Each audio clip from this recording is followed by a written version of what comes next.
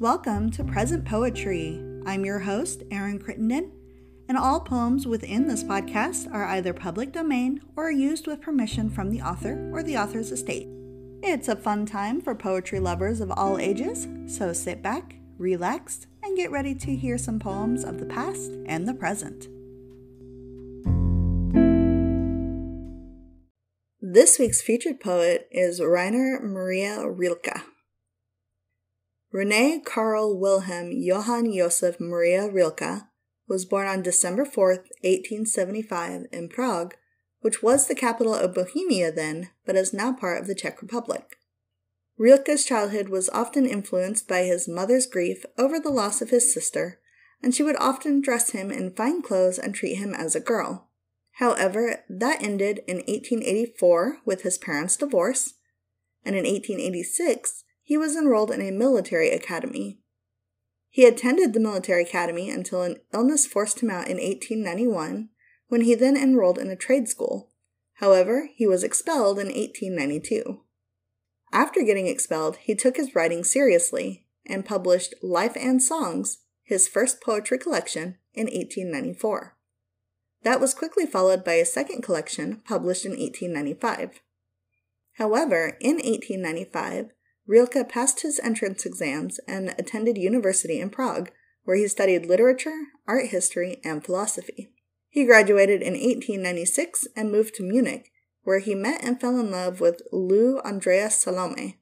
He changed his name from Rene to Rainier at her bidding, and they continued a relationship until 1900. However, she remained a close friend and confidant of Rainier's until his passing. Later in 1900, Rainier met sculptor Clara Westhoff, who he eventually married and had a daughter with. By then, he had some acclaim for his writings and was known as one of Germany's most intense lyrical poets. That inspired Rainier to begin one of his most ambitious projects in 1912. It is called the Duino Elegies, and he began writing it while living as a guest in the Duino Castle. Depression, the war, and other roadblocks kept him from finishing it until 1922. However, once he published it, it quickly gained a reputation for being one of his most important works. Rainier passed away on December 29, 1926, of leukemia. However, before he died, Rainier chose a poem as his epitaph, and it is now inscribed on his gravestone. It reads, "Rose, O pure contradiction, desire, to be no one's sleep beneath so many lids." We are reading from a collection of poems that was published in 1918 and translated by Jesse Lamont.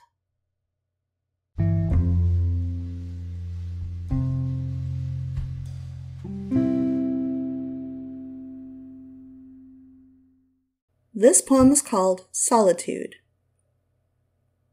Solitude is like a rain that from the sea at dusk begins to rise.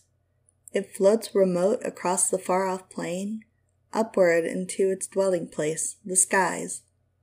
Then o'er the town it slowly sinks again. Like rain it softly falls at that dim hour, when ghostly lanes turn toward the shadowy morn, when bodies weighed with satiate passion's power, sad, disappointed from each other turn, when men with quiet hatred burning deep, together in a common bed must sleep, through the gray, phantom shadows of the dawn, lo, solitude floats down the river wan.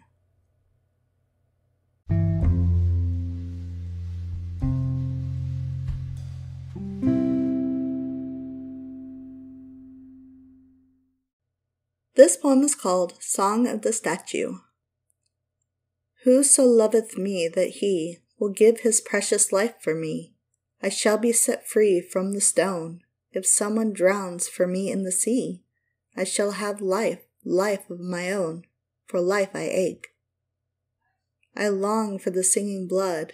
The stone is so still and cold. I dream of life. Life is good. Will no one love me and be bold, and me awake? I weep and weep alone, weep always for my stone. What joy is my blood to me, if it ripens like red wine? It cannot call back from the sea the life that was given for mine. given for love's sake.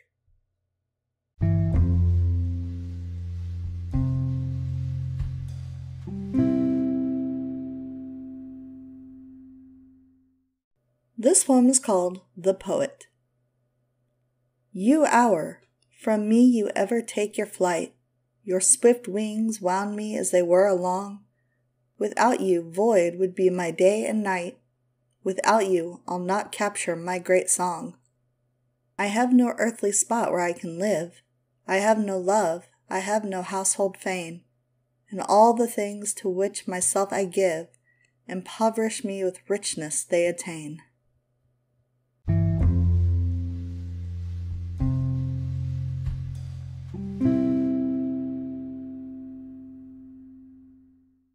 This poem is called The Panther. His weary glance, from passing by the bars, has grown into a dazed and vacant stare. It seems to him there are 1,000 bars, and out beyond those bars the empty air. The pad of his strong feet, that ceaseless sound, of supple tread behind the iron bands, is like a dance of strength circling round, while in the circle, stunned, a great will stands. But there are times the pupils of his eyes dilate, the strong limbs stand alert, apart, tense with the flood of visions that arise, only to sink and die within his heart.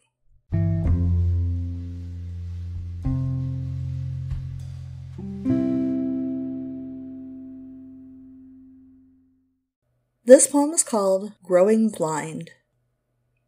Among all the others there sat a guest, who sipped her tea as if one apart, and she held her cup not quite like the rest. Once she smiled so, it pierced one's heart. When the group of people arose at last, and laughed and talked in a merry tone, as lingeringly through the rooms they passed, I saw that she followed alone. Tense and still, like one who, to sing, must rise before a throng on a festal night, she lifted her head, and her bright glad eyes were like pools which reflected light. She followed on slowly after the last, as though some object must be passed by, and yet as if it were once but past, she would no longer walk but fly. Thank you for listening to this episode of Present Poetry. If you enjoyed it, please leave us a review, share us on social media, or subscribe so you never miss an episode. If you would like to learn more about the featured poet, or you would like your work featured on the podcast, please check out the links in the show notes. Thank you again for listening, and I hope you all have a wonderful day. Bye-bye.